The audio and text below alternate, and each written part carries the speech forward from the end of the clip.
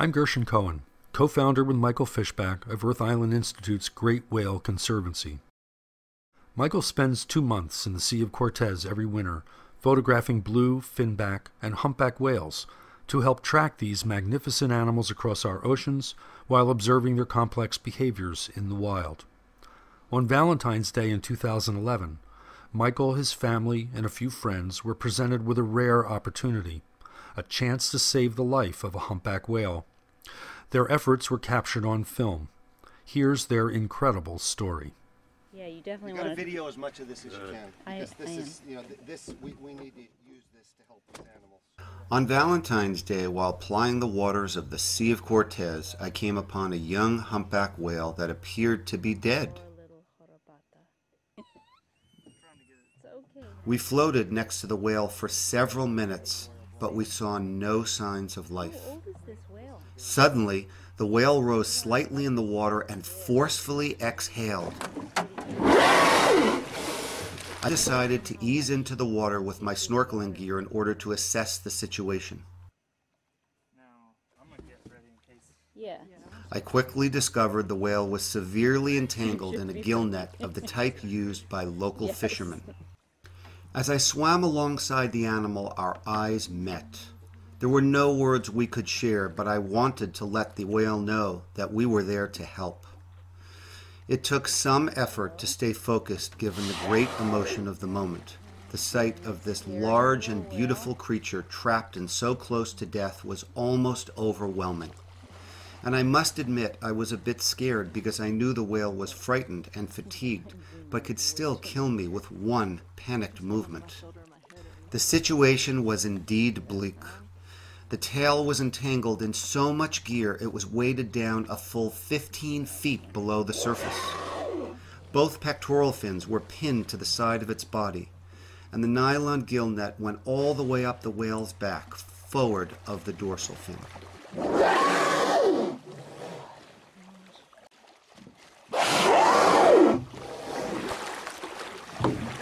He's freaking out.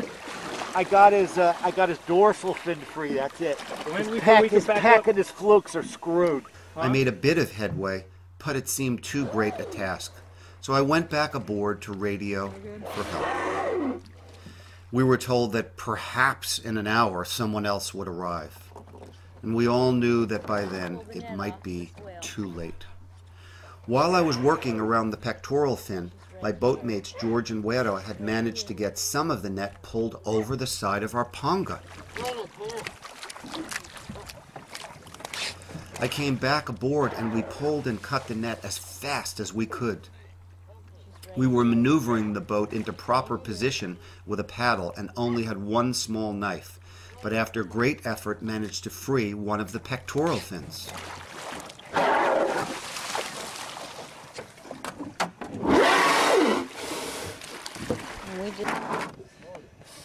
Yeah, he knows what's going on. He knows what we're doing. He's got to be able to breathe, too. Oh no, she's right here. Right on both sides. I'm going to paddle again. I'm going to paddle this around.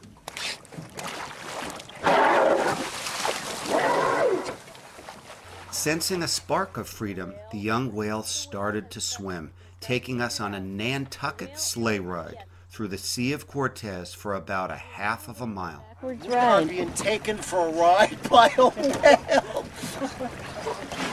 Can I hold him right for something? No, you're good, you're good. Just make sure none of us are entangled. The whale eventually tired and came back up right underneath us. He's thinking of other. We continued to grab more and more net and haul and cut, and after nearly a half hour, the other pectoral fin came mostly free. Closer to the whale, otherwise he's still going to have all this crap on him.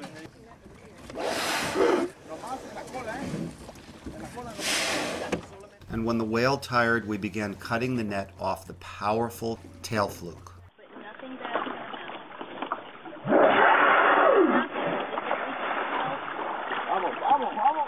Come on.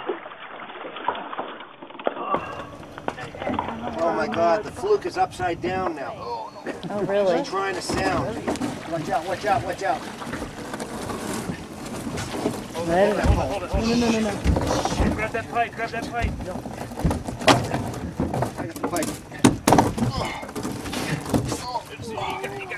It's okay, hon. Get it down below. Get it down below. You gotta use the fulcrum. Yeah, I am. I got him. I got it. I got it.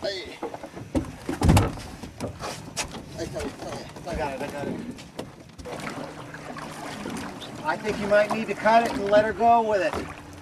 Finally, after about an hour of exhausting work, we decided we had enough net aboard to make the final cut. We were hoping enough net was off the fluke to free her. Pole is free, the tail is free. Okay, cut. Cut.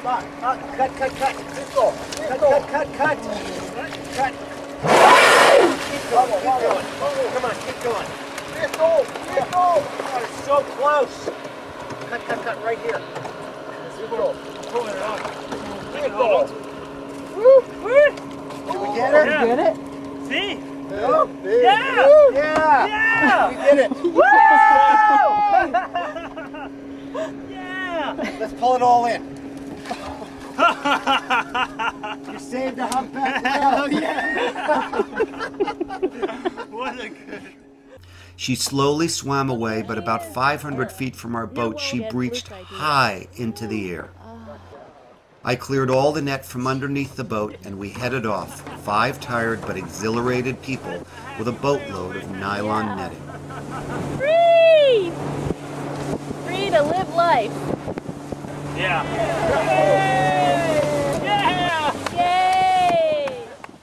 For the next hour, she provided us with an incredible full-surface display. We saw at least 40 breaches, as well as tail lobs, tail slaps, and pectoral fin slaps. Wow. We all believed it was at least a show of pure joy, if not thanks.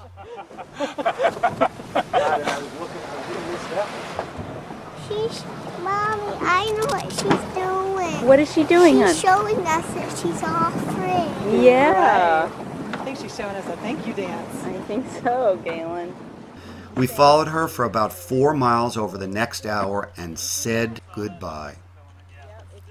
Needless to say, we were all proud and thrilled that we saved this fantastic young life. It was an incredible experience that none of us will ever forget. Okay, I got a little bit of an ID. Did you there. get a little ID? Okay, now we're going to get a breach. We're Michael, I'm on a movie. It's all right. We're going to get a breach, so I'm just getting... The Great Whale Conservancy was launched in 2010 to advocate for the great whales. They need our help and protection to survive. To learn more about our current efforts and find out how we can work together, please call or email us and visit the Great Whale Conservancy website.